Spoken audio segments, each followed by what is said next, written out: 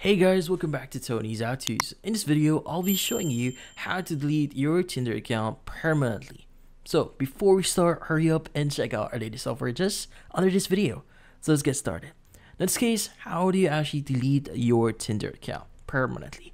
Well, the first thing you need to do here is you need to open up the Tinder mobile app.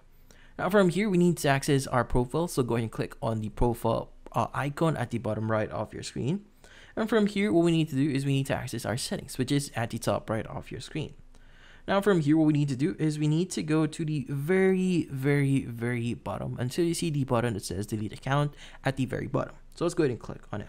Now it's going to say, it's going to ask you if you want to pause your account, which in this case, if you pause your account, you should be able to recover them once you re-log in to your account. But if you really want to delete your account, just choose the delete my account option at the very bottom.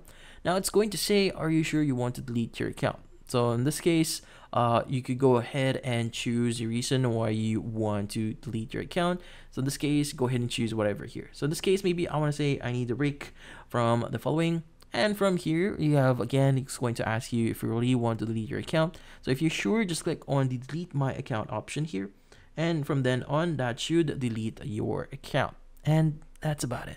So if you found this video helpful, hit the like and subscribe button and watch our next video.